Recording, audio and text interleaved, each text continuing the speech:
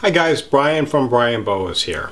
Happy holidays everyone. We're counting down the 12 days of BOA-MAS, and I'm showing you 12 of my favorite localities of BOA that I'm fortunate to be working with over the 12 days of BOA-MAS. And today brings us to day 9, and day 9's pick is an animal that truly illustrates how great locality boas are. These are just the coolest animal for a number of different reasons. This is the Paraguana Peninsula boa from Venezuela, also known as the Paraguanera boa. And these animals come to us from a small peninsula in northwestern Venezuela. And what's interesting about the Paraguana Peninsula is that it's this round peninsula that has this like really narrow isthmus which connects it to the mainland of Venezuela. So the main part of the peninsula is almost like an island, and so there's this geographic separation of the boas. The boas from this part of Venezuela are completely different from the true red-tailed boas found in southern Venezuela, and they illustrate a lot of the characteristics of both boa imperator to the north, as well as boa constrictor to the southeast. They're kind of, you can think of them as almost like a transitional form, which is, part of the reason they're so cool. And so this is pretty much a dwarf type of boa. This male's about 6.5 years old. He's bred by Chris Wolf back in 2015. And I really love this guy. He actually belonged to a good friend of mine for the first couple of years. And every time I'd look at his locality collection, this guy always really stood out. And unfortunately, my buddy had to get out of boas a few years ago, but I was lucky to acquire this Paraguanera Peninsula boa. And so unfortunately, this guy's in shed right now.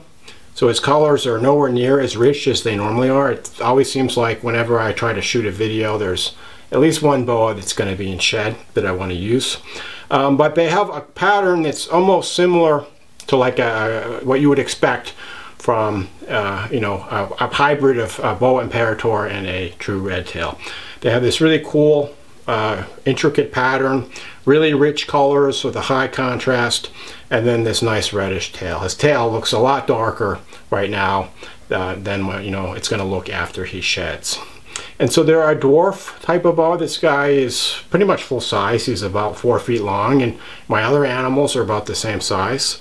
Personality wise, they're fairly docile. They don't bite or hiss or anything like that. They are a little bit more squeezy than a lot of boas, which I think is due to the true red tail influence. You can see how tightly he's holding on. But they just need to feel secure and, hold on pretty tightly to a hand or whatever, they're gripped to.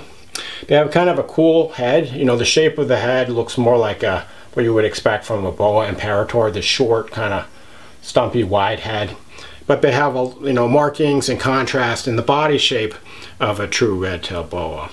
And if you look at a map of South America where these guys are from, the Paraguana Peninsula is kind of midway between the boa constrictor territory in northern South America and the boa imperator territory in northwestern South America, Colombia, and Central America. So it's not surprising. And I just think this the great thing about keeping boas is we get these lessons in evolution, looking at the relationships between the different forms of boas. And of course, it's not always as easy as just defining them as boa imperator or boa constrictor, and this Paraguana Peninsula boa really illustrates that. Another really cool thing about the Paraguana Peninsula boa is the availability of a naturally occurring variant or morph, and that is the anerythristic Paraguana Peninsula boa, like this one. And these animals are lacking the red and yellow pigments, so they have this beautiful silvery gray coloration. And I found in general the anerythristic Paraguana boas tend to retain the beautiful silvery coloration better than most common boas I've seen that are anerythristic, which often will tend to kind of become this dull brownish color. This is actually my female.